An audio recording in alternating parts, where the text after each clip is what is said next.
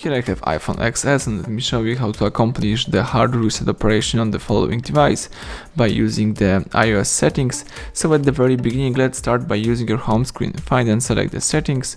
Here you need to choose the general. From the general options, choose reset, and here choose erase all content and settings. So if you are aware of this and you would like to delete all media and data and reset the iPhone settings, let's choose erase iPhone.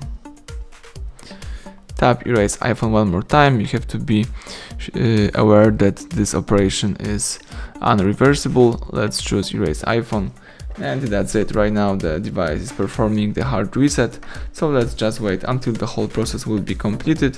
Right now do not interrupt while the process is running.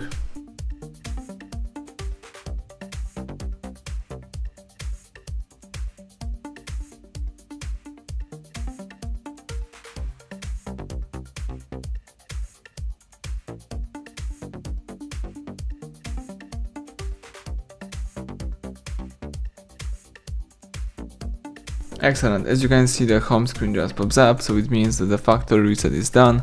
Now you can start activate the iPhone. So everything went well, thank you for watching, please subscribe our channel, leave thumbs up under the video.